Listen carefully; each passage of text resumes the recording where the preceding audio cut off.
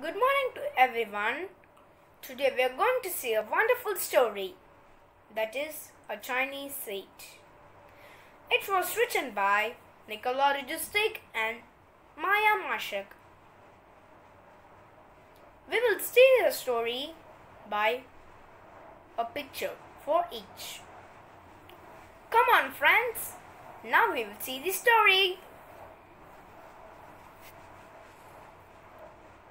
In a village on the slopes of Mount Kenya in East Africa, a little girl was working with her mother in the fields. Her name was Wangari.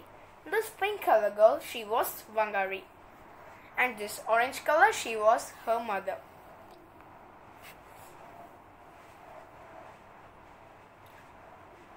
Wangari broke up the soil and planted some seeds in the warm earth, knowing that they would grow into plants in her food garden.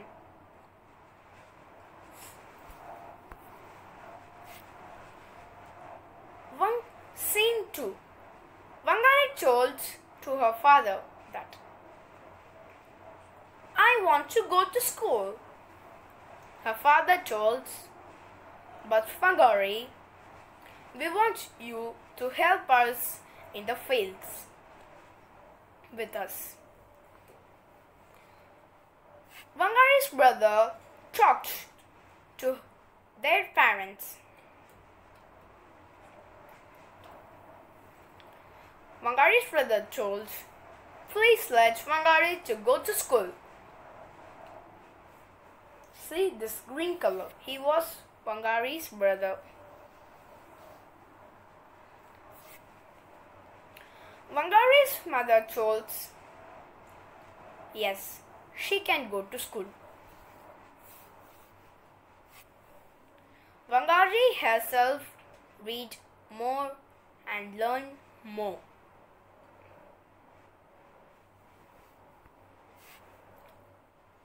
She did so well in school. Knowing this, the American University invited her, which is in the country of United States of America. She was so excited and she told to herself that this is a chance to learn more about the world. In the American University, she learned more about plants and how they grew. She remembered how she grew, playing with her brother in the shades of the Kenyan forest.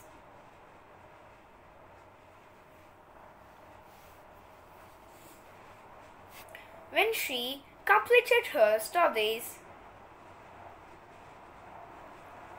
as she studied, she remembered her African home.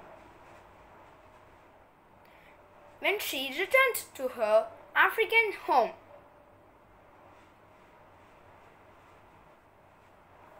see, this green color was Wangari. Now we will go to next.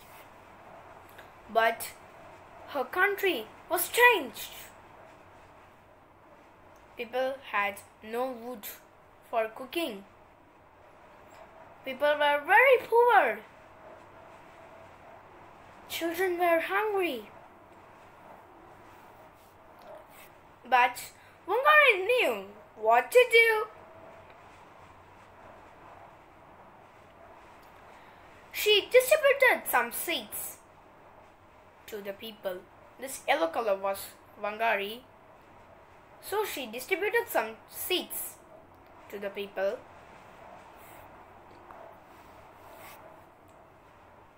And the people planted the seeds and they grew into plants and they grew into trees. So they sold them and got money to look after their families. And the people told to Wangari, "I'm so happy, Wangari. Thank you for making us feel strong and powerful. As the time passed, the trees grew up into forest and the river started flowing again. Wangari's message spreads across Africa. Today the millions of trees are grown with the seeds she distributed. A little girl in Kenya used the power of a tiny seed to make changes to her country.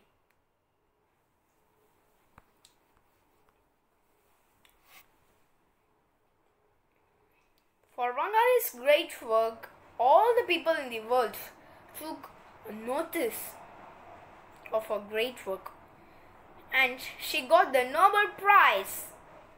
She was the first woman in Africa to get the Nobel Prize ever.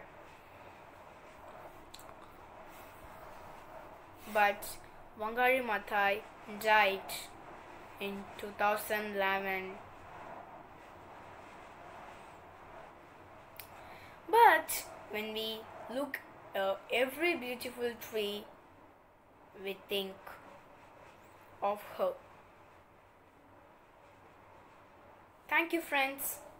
This is by Karthick Raja. Bye bye.